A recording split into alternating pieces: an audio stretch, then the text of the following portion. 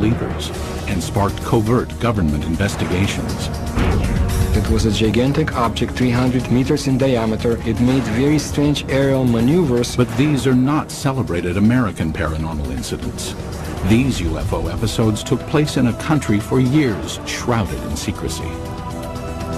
Behind the scenes, the Russian government, the Russian military take this phenomena very seriously. They've been lying directly to their own people.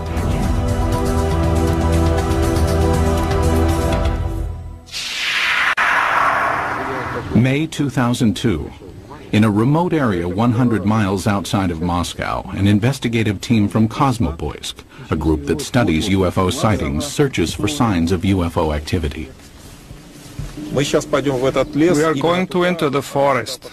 This is the place pointed out by local people to be the destination of different types of UFOs.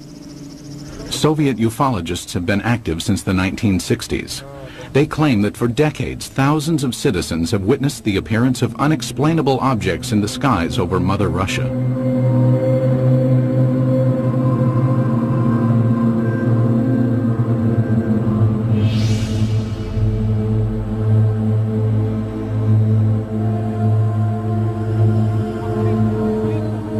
Today, ufologists in Russia work in the open and report their findings freely.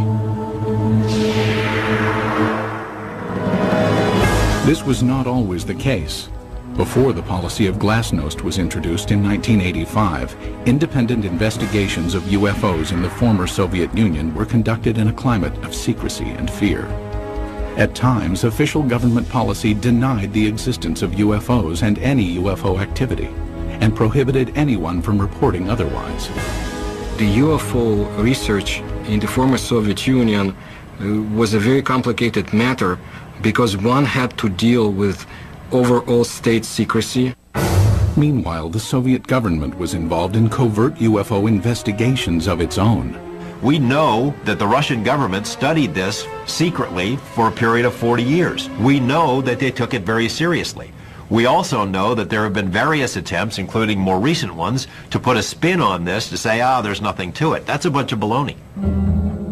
The results of the Soviets' most far-reaching secret UFO study became public in the year 2000. The inquiry started in 1978 and took 13 years to complete. The investigative team consisted of top scientists and military experts, and was completely clandestine. Certainly, this collaboration between the Academy of Sciences and the Ministry of Defense was not paraded. I mean, formally, these studies were closed. Classified organizations took part in these studies. This research should have a secret character. Colonel Boris Sokolov was the coordinator of the investigation.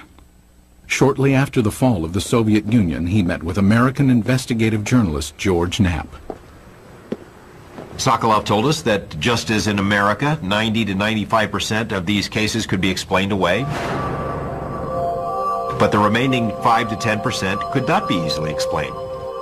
The 13-year Soviet UFO study scrutinized some of the most puzzling sightings in Russian history.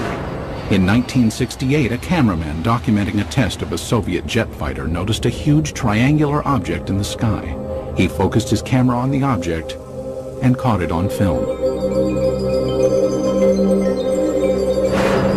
In 1977, an unusual aerial display sent tentacles of light streaming down over the town of Petrozavodsk. Some claim the event caused fine holes to be glazed in glass windows and concrete. In 1982, military personnel at an intercontinental ballistic missile base witnessed several brilliantly lit orbs overhead. Seconds later, a warning light indicated a missile had switched to the prepare to launch mode. Had an alleged UFO come close to starting a nuclear attack?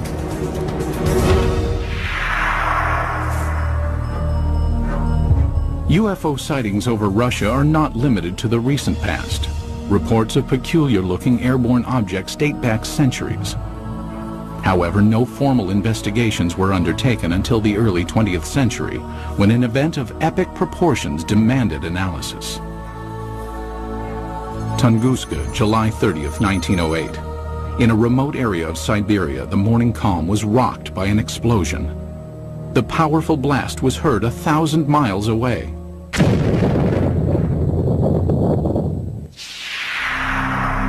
There was an enormous firewall blast, something on the order of 15 megatons of equivalent energy, which is roughly 1,000 times that of the Hiroshima blast at the end of the Second World War. This was an extraordinary event. Because of the remoteness of the Tunguska region, it was almost 20 years before any government researchers visited the site. The first expedition to reach Tunguska was headed by Russian mineralogist Leonid Kulik. When the initial expedition got to the Tunguska area in 1927, the natives were reluctant to show the scientists into the region because they thought the god Agdi had devastated the area because of the wickedness that was going on, and he had destroyed the trees, killed the animals. Kulik eventually convinced locals to direct him to the blast location. Believing a meteorite had caused the massive explosion, Kulik assumed he would find a crater at the point of the meteorite's impact. To his surprise, there was none. He looked for meteorite samples on the ground because often when an object hits the Earth, it throws up debris, and the debris is recoverable around the edges of the crater. But of course he didn't find that either. What Kulik discovered has stirred UFO debate for decades. At the blast's epicenter was a frozen swamp with an untouched clump of fully grown trees in the middle. Circled around the grove, 10 million dead trees lay in a symmetrical ring, seemingly mowed down by a cosmic scythe. So here we have an enormous blast site with no crater, no fragments or meteorites around the rim of the crater, and this radial pattern of burnt trees knocked down for some 20 miles in all directions. In the years that followed, others traveled to Tunguska to study the unusual occurrence. There might have been fruits obtained by labors of another expedition sent by the head of the Soviet secret police in the late 1940s. But all we know is that such expedition existed. We do not know what has happened to the items and the information it collected. Further baffling ufologists were reports of radiation damage in the Tunguska blast region. There were also some reports of mutations taking place in plant life, and even some humans apparently suffered some gene damage. In 1947, Russian Army Colonel Alexander Kazantsev developed a remarkable theory based on information about the devastating consequences of America's atomic bomb attacks on Japan. He was listening to the report about the nuclear bombardment. The announcer gave a very long and very detailed description of how and in which direction trees, houses had fallen, and so on, how everything was hit. He realized that what had happened in Hiroshima, exactly the same happened at Tunguska, only nearly half a century ago. Kazantsev hypothesized that the nuclear-like devastation seen at Tunguska must have been caused by the crash of a nuclear-powered alien spacecraft. But the scientific community rebuffs the UFO theory. Scientists claim the Tunguska explosion was caused by a rare but explainable natural event. They believe an asteroid dropped to just 3 miles above the Earth's surface and then exploded. As the object came in, it was being decelerated and squeezed by atmospheric forces. It blew up with the force of a hydrogen bomb. The shock wave smashed down the forest, knocking trees away from the blast and resulting in a pattern away from ground zero. But how would an asteroid explosion explain the reports of radiation damage in the Tunguska area? Scientists say it can be attributed to the sheer magnitude of the explosion. As we mentioned before, the blast itself was 1,000 times greater than the Hiroshima blast at the end of World War II. The blast would have generated a series of very high-speed charged particles and would have been the cause of some of the mutations in the gene structures of plants and animals. But to this day, scientific explanations do not satisfy many ufologists. I have been several times to the place where the Tunguska body fell. I intentionally call it body, not meteorite. I mean, the catastrophe of an asteroid, of a comet, or of any other natural body cannot lead to such consequences. A number of expeditions found things that they couldn't explain. There are some people who were saying that the evidence suggested this was some kind of an alien spaceship. That was the kind of magical explanation you use when you don't have enough real science to understand the physics and the astronomy involved. Throughout the rest of the 20th century, magical explanations of unidentified flying objects over Russian skies would continue. And in one instance would help expose a top-secret Soviet military project.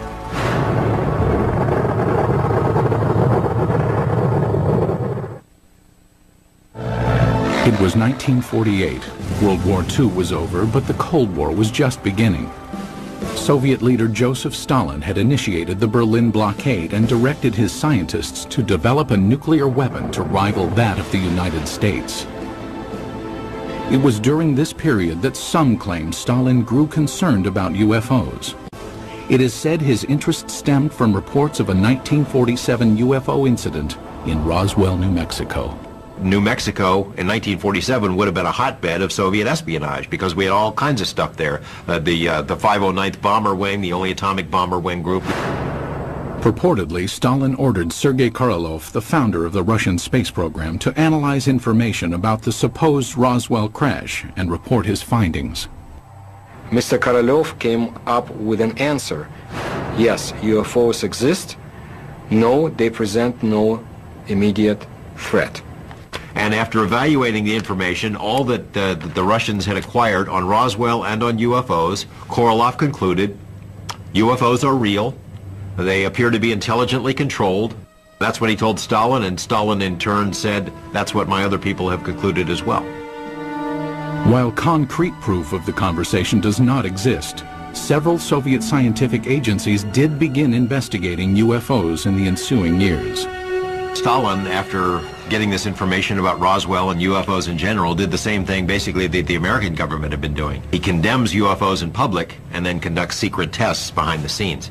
He had all sorts of high-level scientists who would research the problem for him and then report to military officials, all behind the scenes. Also hidden from public view were UFO reports culled from Soviet Air Force pilots.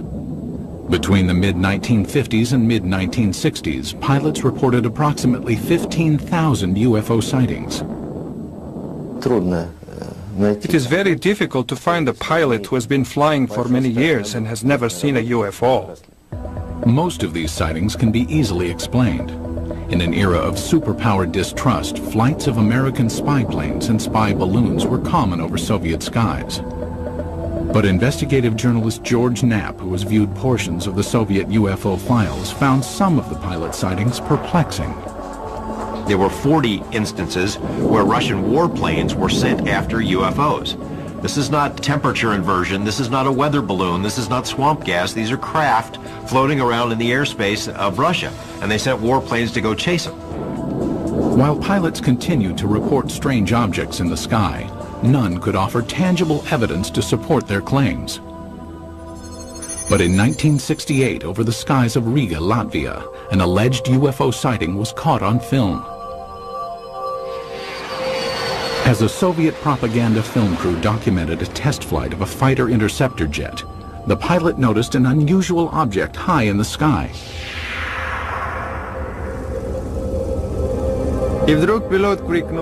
And suddenly the pilot shouted, "Look, film it!" We looked and saw a triangle at a tremendous height. Fighter planes scrambled to investigate, but the object quickly disappeared behind a cloud and was never seen again. It was later estimated that the craft was hovering approximately 7 miles above the ground. The film was sent to the Kremlin, where it remained locked from public view for years. They really took it seriously. I say seriously because the film was taken away. It was declared completely secret. Outsiders have only recently seen the confiscated film. While some maintain the film is conclusive evidence of a UFO, skeptics argue the vehicle was most likely a French-made high-altitude research balloon. As secrecy enveloped all government discussions of UFO issues, an underground army of Soviet ufologists began to form in the USSR. They kept their studies concealed. Russians who study UFOs in this period report that they had a very serious feeling of threat from the Soviet government, that they were doing something which the Soviet government disapproved of. The leader of civilian UFO research was Felix Ziegel, the man considered the father of Soviet ufology. Felix Ziegel was a Soviet scientist. He was a doctor of mathematics and astronomy at the Moscow Aviation Institute. He made it his job to find out why are the strange objects or in the skies of his country. Ziegel challenged the Soviet system by conducting paranormal lectures, organizing independent UFO investigations, and urging Soviet citizens to report any and all sightings. His efforts were not without risk. We cannot say, of course, that people would be put in jail for it, but still Ziegel suffered. He was harassed both in his place of work, at the Institute of Aviation, and he was harassed by the state government authorities. Ziegel and his investigators spread information about UFO sightings through an underground press network. Samizdat, private publications used to disseminate information, were strictly forbidden by the Kremlin. In his time, brochures were printed in a samizdat way. They were collections of observations and letters, typed in 5 to 10 copies. All materials were typed with the use of carbon paper.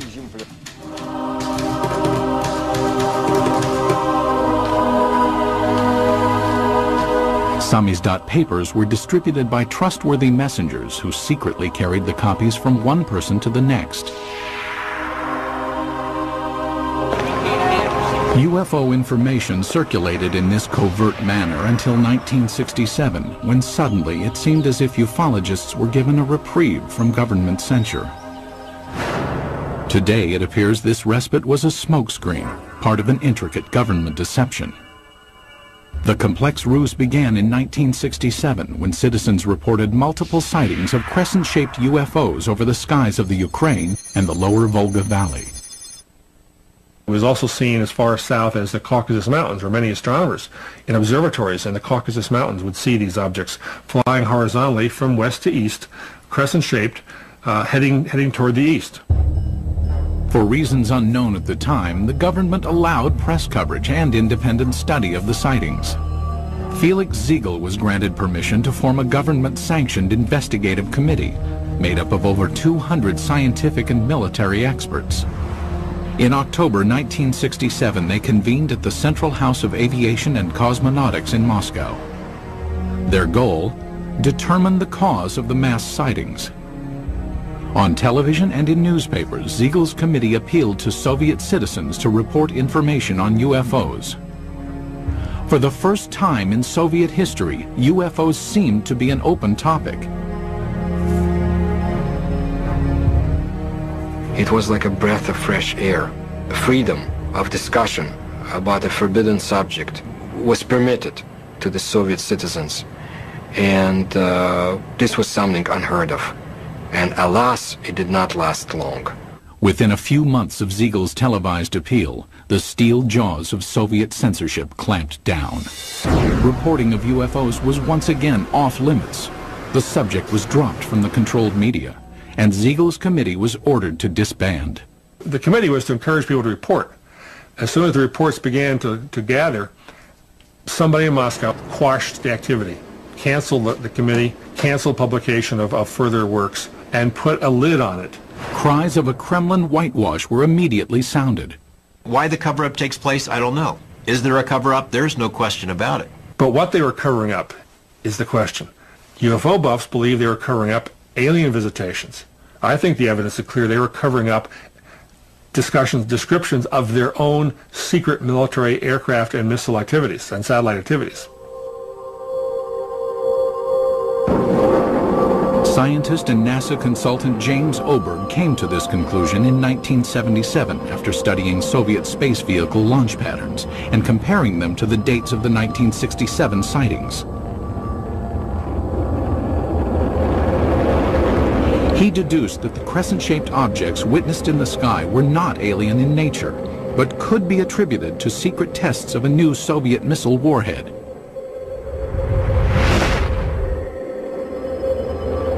People in the area saw the rockets, especially at night, saw the streamers, the contrails in the sky, even heard the rockets. They were told by the government that there was nothing there, that it was not anything ours. It became a UFO phenomena. Later dubbed by the Pentagon as a fractional orbital bombardment system, the Soviets had good reason to keep the tests secret.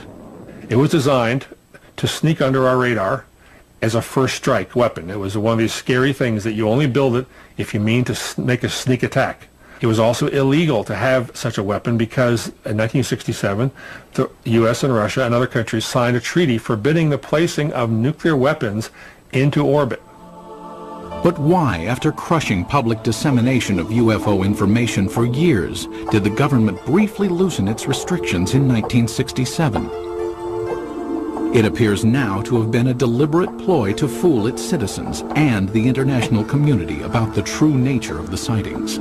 The Soviet government did not want the public to understand what was going on. They didn't want the Americans to know, for example, what was going on. It was a useful camouflage. It diverted people's attention. Because it was a UFO, Western journalists would laugh rather than investigate it. The cover-up by the Soviet government is in letting people think they're flying saucers. The strategy backfired when the extensive UFO data collected by Felix Ziegel's committee was published in magazines. The Soviet government realized what these reports really were. They're military secrets. Not described accurately, but accurately enough to be of use to the CIA if they ever caught on. The government said, "Oh my gosh," and other things in Russian, and said no more UFO reports get published in the Soviet Union. For 10 years, public discussion of UFOs was effectively brought to a halt. But that would change in 1977 with the appearance of a strange-looking object over Soviet skies, witnessed by thousands of astonished citizens. September 20th, 1977. As dawn approached in the small Russian port city of Petrozavodsk, a spectacular aerial display lit up the skies. The incident would become one of the most studied UFO sightings in Soviet history. The phenomenon of Petrozavodsk is one of the greatest abnormal phenomena on the territory of our country. At approximately 4 o'clock in the morning, civilians and military personnel reported seeing huge star-like apparitions shooting in the sky. As it flew up in the sky, it appeared to come over the city and then head off toward the horizon. People who were out in the streets of the town saw this blazing jellyfish streaming tentacles down from the saucer-shaped bright core. The impressive display lasted approximately 10 minutes. Witnesses claimed that a host of strange occurrences on the ground accompanied the sighting. They reported all sorts of phenomena. They smelled ozone, computers were crashing, drivers lost control of their vehicles and went into ditches. Perhaps the phenomenon most difficult to explain was the appearance of finely glazed holes in glass windows and rocks around the city. There is no explanation for this fact, but the connection is direct by the time parameters. There had been no holes before the event, and then they appeared. Witnessed by thousands, the aerial display above Petrozavodsk was impossible to refute. While the sighting remained a mystery to Soviet citizens, NASA consultant James Oberg quickly discovered its origins. Because of my connection with the space program and my knowledge of satellites and rockets, I was able to find out within a matter of hours. There was a rocket launching that morning from a secret space center north of Moscow at precisely the time people were seeing this UFO. The jellyfish-like display was triggered by the launch of the Cosmos 955 spy satellite. As the rocket engine contrails were backlit by the rising morning sun, it produced the tentacle effect observed by witnesses. So this what they call basically the smoking gun of Soviet ufology. They call it a Medusa, or jellyfish UFO, because it was streamers of light coming down from the streamers in the rocket engines of the rocket, as it turned out. As with previous mass sightings, the government had ample reason to keep the truth hidden from Soviet citizens. The satellite was launched from a secret military space center called Plesetsk, one of several undisclosed missile bases scattered throughout the Soviet Union. Most ufologists accept the satellite launch as the cause of the aerial display. But many argue it does not fully clarify the mystery. How shall we explain the appearance of some beams that burnt the glass? When the pieces of the glass were analyzed at the Institute of Metrology in Moscow, they concluded that these holes resulted from badly glazed window glass. That is, a purely technical defect took place. I do not believe that the launch of a secret military satellite would explain the holes that were made in the glass. My personal opinion, no, this was not man-made technology that's responsible for such effects. There were some reports of holes being drilled into glass window panes and in paving stones. I saw those reports. I can't explain it. And all these sorts of additional phenomena, these additional reports, are typical of what happens when people see a very sudden, shocking sight in the sky and look around them for corroborative evidence. Most of the time, it's irrelevant, independent, and sometimes even imaginary. While the mysterious holes might never be fully explained, the Petrozavodsk incident had much deeper consequences inside the walls of the Kremlin. The upshot of this incident was the decision of the Soviet government to create a secret program to study UFOs. In the weeks following the Petrozavodsk sighting, the Soviet Academy of Sciences received inquiries from several European nations concerned about the nature of the event.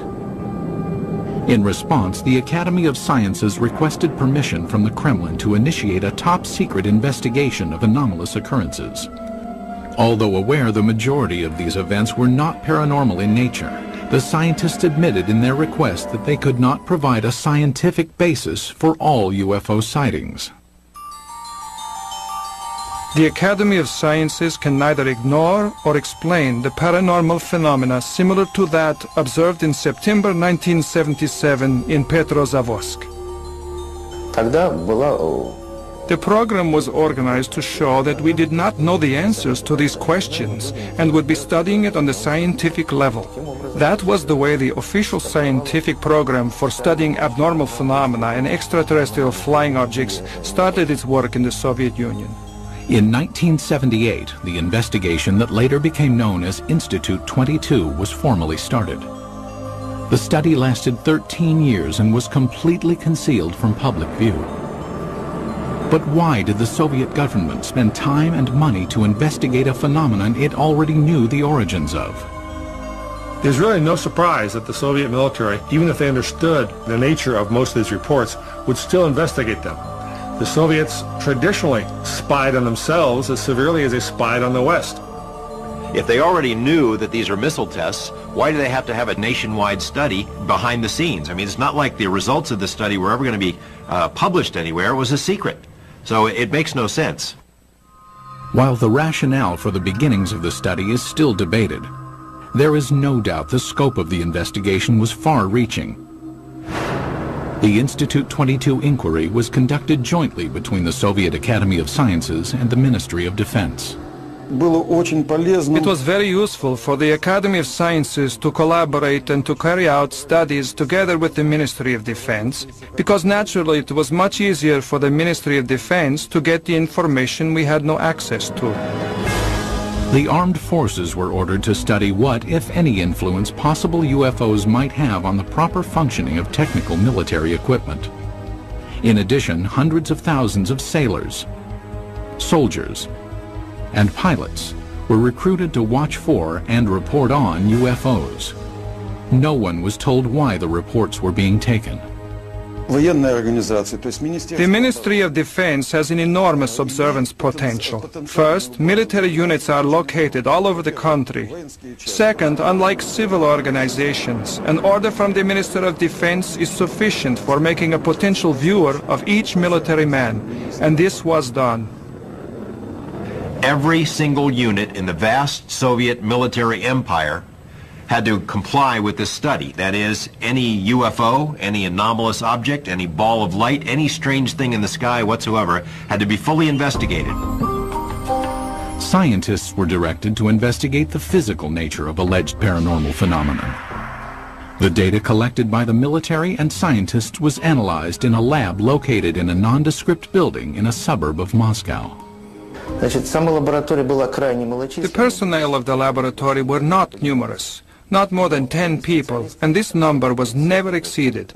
But the specialists from almost all the scientific areas worked there, from a physician to specialists in radioelectronics, meteorology, and astrogeophysics. Practically all the specialists were represented there. It was done in order to study all possible aspects of UFOs.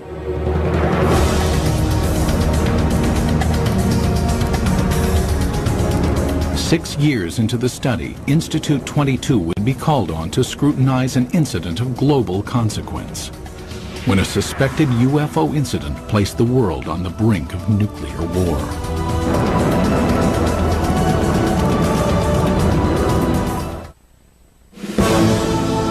The early 1980s were a time of tense relations between the Soviet Union and the West. The era of détente had ended, and the Russian landscape was studded with intercontinental ballistic missile silos. Each contained nuclear weapons aimed westward. It was at one of these silos that a reported UFO incident caused a nuclear scare. Today, this ICBM silo in the Ukraine is deserted, dismantled in compliance with a nuclear arms reduction treaty between the US and USSR. But at this silo in 1982, something went terribly wrong.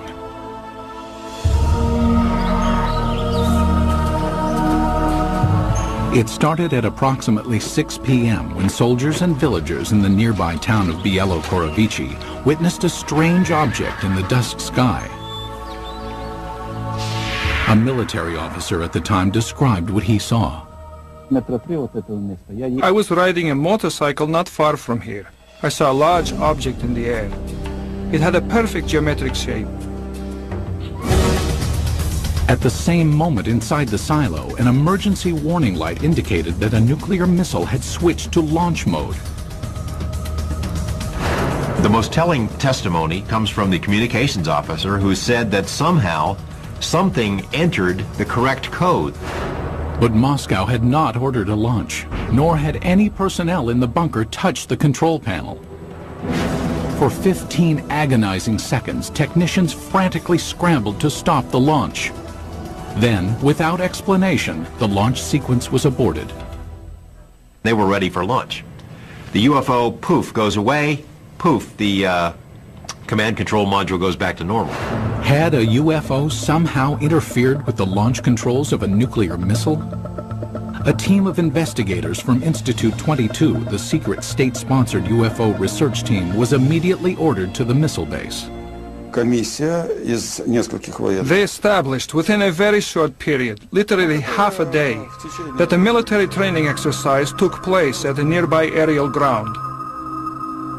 Investigators learned that the sighting occurred at the same time and in the same area where the military was testing flares.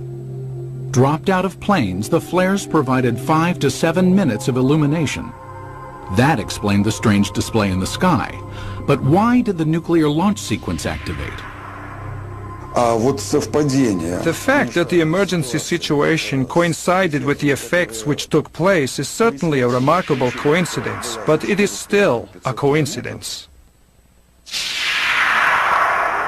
The ICBM control equipment was systematically taken apart and rebuilt, but no defects were found. It's not just an electrical malfunction. Something entered the correct launch codes. That just doesn't happen every day. We hear from our government UFOs are not a matter of national security. The Russian government has been telling its people the same thing. They're trying to confuse us. This incident is clear evidence, if ever there was, that UFOs do carry national security implications. After examining the ICBM episode, the investigative team of Institute 22 continued to scrutinize various sightings around the country. Some who reported UFOs had a much closer view than those on Earth. Cosmonauts. The first man in space, Yuri Gagarin, is quoted in the Thread 3 documents as saying, "I can tell you that UFOs are real, and if you allow me, I'll tell you a lot more." The second man in space, cosmonaut Titov, said that there were 7 UFOs dancing around his space capsule during his brief flight into space. However, even to this day, most cosmonauts are reluctant to speak about any unusual phenomenon they witnessed in space. There's a ridicule factor, there's the laughter curtain, there are career consequences from reporting a UFO and taking it seriously. But in this rare interview obtained by the History Channel, two cosmonauts spoke of unusual objects they encountered in space. Many cosmonauts have seen phenomena which are far beyond the experiences of Earthmen. For 10 years, I never spoke of such things. Former Commander Vladimir Kovalyonik of the Salyut 6 space station revealed that on May 5, 1981, he observed an unrecognizable illuminated entity outside the porthole of his craft. The object had an elliptical shape and flew with us. It only flew straight, but then a kind of explosion happened. It produced a golden light, very beautiful to watch. A second explosion followed, and two spheres appeared. As we entered the darkness of Earth's shadow, I could no longer see them.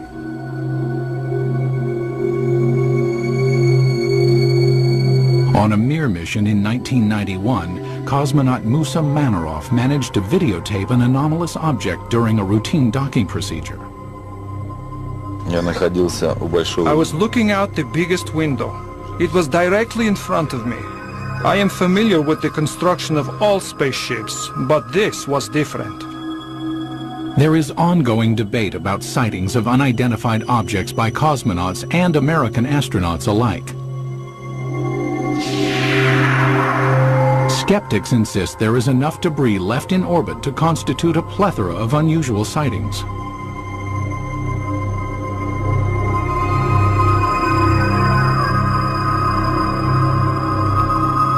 As cosmonauts traveled amidst the stars, the 1990s saw major changes take place on Soviet soil. When the walls of communism crumbled, American UFO investigator George Knapp ventured to Russia, hoping to discover just what secrets the Soviets had been hiding about alien encounters. What he found was startling. Beginning in the mid-1980s, the leaders of the United States and the Soviet Union conducted several summits aimed at reducing both nuclear arms and tensions between the two superpowers.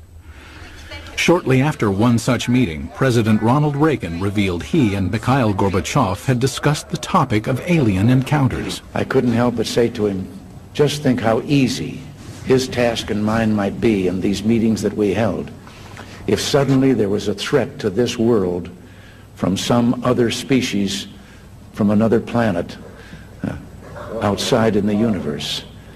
We'd forget all the little local differences that we have between our countries. Reagan made 5 different public statements, including one to the United Nations, that, well, boy, wouldn't it be something if UFOs were suddenly a threat to us and we'd all get together? And so Gorbachev kind of responded, yeah, it sure would. You know, we would get together. Lo and behold, we did get together. You know, the wall came tumbling down, perestroika, glasnost. With the collapse of the Soviet Union came a new era of openness in Russia. Thousands of miles away in Las Vegas, Nevada, investigative journalist George Knapp, who had studied many American UFO incidents, realized the time was perfect to explore Russian reports. 3 years ago, we have succeeded in obtaining several hundred pages of secret Russian UFO documents and photos. Other Western journalists followed. Today, it's a new ballgame. The lid has been dropped on government UFO files, although there is still plenty of information to be found. It occurred to me, now may be the time to go ahead and try to find out what the Russians know about UFOs. It was a tumultuous, crazy time, but a wonderful time to be there as a journalist. In 1993, Knapp traveled to Russia and was introduced to Boris Sokolov, the coordinator of Institute 22. Like many government-funded scientific projects from the era, Institute 22's funding had been cut and the project disbanded. Sokolov provided Knapp with some of the recently declassified UFO files, containing information on the cases that were more difficult to explain. He had culled from the thousands of reports some of the most interesting ones and had kept them in these binders, and we were able to get them. and bring them back. Why would the Russian military study all of this stuff? Colonel Sokolov said it was a very practical reason. They knew that UFOs could do things that their planes couldn't. Figured by studying it, they may be able to get an advantage over us in terms of stealth technology. Upon returning to the United States, Knapp made some of the files public. As a result, Colonel Sokolov was ridiculed by some back in his homeland. Officially, Russia was a democracy, but the communists still had a lot of influence. There were communist newspapers that attacked him broadly as being a sellout to Mother Russia. But the public scorn Sokolov endured was certainly less severe than the consequences he might have been subject to in the old Soviet Union. My friend put it this way. He said, if this had happened 5 years ago, we would be in prison. If it had happened 10 years ago, we'd all be shot for giving up these secrets.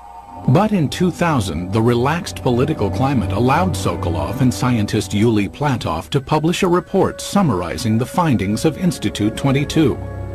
Entitled The History of UFO State Research in the USSR, the report concluded that of the 3,000 UFO sightings investigated, 90 to 95% of the incidents could be attributed to man-made phenomenon, mostly missile launches and research balloons. The remaining 5 to 10% could not be easily explained. He was not willing to conclude that any of these things were extraterrestrials or interdimensionals or aliens from the future or anything of that sort. The